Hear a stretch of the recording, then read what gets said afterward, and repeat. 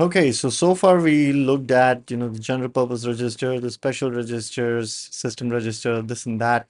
And now I want to take a moment and guide on, or explore how this A-class CPUs boot up, right? And this kind of, should enable you to imagine end-to-end flow of what goes on. Firstly, again, let me get myself out of the way, and I'm not looking as awesome, so I'll turn the lights on. Okay, so this is nice. Okay, so what I want to do now is want us to imagine and imagine with better colors that this is a CPU, which is the A-class CPU, right? And we are talking about, we're going to explore how this boots up. So the moment power is released on this thing, right? The reset is released, so to speak.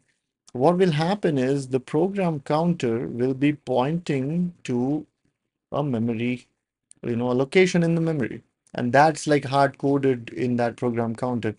Again, there are mechanisms as to, how that can be changed and this and that, but safe to assume that the CPU, as it, starts, the power is turned on it, the program counter is pointing to some memory location, and whatever is the instruction at that point, it will simply start to execute it, right? It will just start to fetch one instruction after the other and, go ahead and execute. Now, usually what happens is we start off with some, assembly code, and that assembly code eventually may kind of, jumps into or jumps to the location where the code generated as a result of the C files is present. Essentially, you wrote code in C, and that is what now we want to, execute the assembly or the machine code generated as a result. But one of the things about C function calls, right, uh, is that it requires stack, right? And typically each processor provides like a register to, be treated like a stack pointer. And so we have like a stack pointer dedicated within the A-class CPUs. And so your initial code here, some part of the code here needs to set, load the stack pointer with a valid memory address, so that once the execution jumps to code that requires the stack is available, right? The stack pointer is pointing to the right location. So these are like the two preconditions. The program counter is going to point to a memory location and start to execute from there. But if you have your code, which was, as a result of the C language and function calls are involved, then you must also set the stack pointer. All right. And this is key because as we explore in our case study, we'll take a look at the fact that, the stack pointer was loaded. All right. This is now like, single core boot. Now let's take a look at what happens in case of, multi-core boot, right? So you have A-class CPUs of the same type or capable or same architecture, let's say, right? And this situation is called SMP, simultaneous multiprocessing. So what will happen is each of their program counter will point to the exact same memory location, right? And now the thing is, each one of them is going to fetch exactly the same instructions and, do the processing. But now obviously we have four CPUs, so something, we should take advantage of their parallel execution capabilities.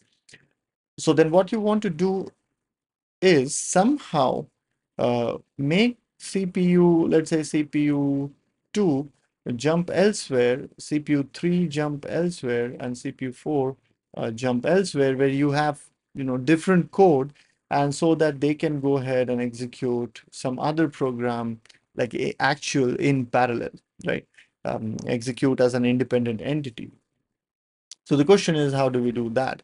And then the second thing is, if this code now was a result of the C code, like generated from C code, and functional calls were involved, then each of the CPU, the stack pointer within, right?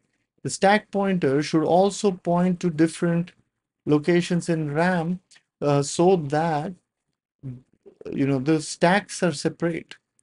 Because if we don't do it and only set like the same stack pointer on all of them, the different codes are going to kind of, screw up each other's stack, essentially use the same memory location as the stack, and that is not good. So we, on multi-processing systems, then we want the program counters to eventually diverge, go to different places. And we also want the stack pointers to be set differently, right, for each processor. So the question was then, how can you make each processor jump to different code?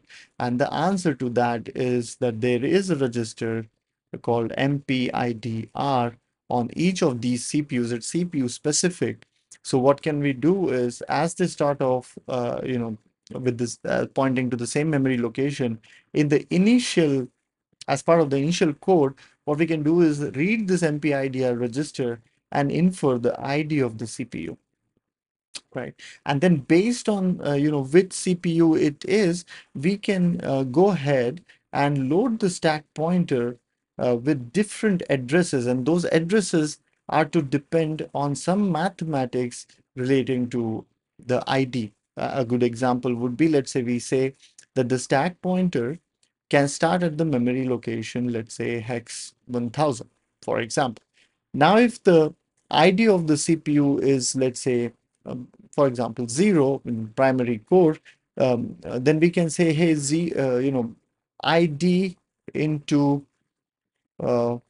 1000 plus 1000, like hex 1000, right? And this 1000 is essentially this, right? And we can say, okay, load the SP with this value. Now, what will happen is, for the ID 0, we'll point CPU 0 at hex 1000, but CPU 1 now will point to hex 2000, right? So essentially, we are separating each of their stack by, hex 1000, which is 4K, and then the mathematics is dependent on the ID. So that is one clever trick in which we can set different stack pointers for different CPU based on its ID, right? And so I think this register is mpidrel1, if I'm not wrong. And then the other thing is, similarly, we can use the ID to kind of also, make the individual CPU jump to different locations. Right? And if we achieve that, then we have each of the processor with its own stack pointer and pointing to different memory location to fetch the instructions, and off they go in their different directions, and execute different programs. Now, setting up all of this is obviously more involved, and there are many more settings to get the CPU to be set up properly and actually boot up to the operating system. But this is the bare minimum. You need the program counter to be or rather, your code needs to be at the location where the program counter will point to. And the second thing is, the stack pointer needs to be set. And if you're going after multi-core, then you have to cleverly use the mpidr register to send each of the code to different locations to fetch the instructions from. All right, so that is about how the CPUs boot up. In the next video, we'll dive into a use case or a demo which kind of guides on the multi-core boot.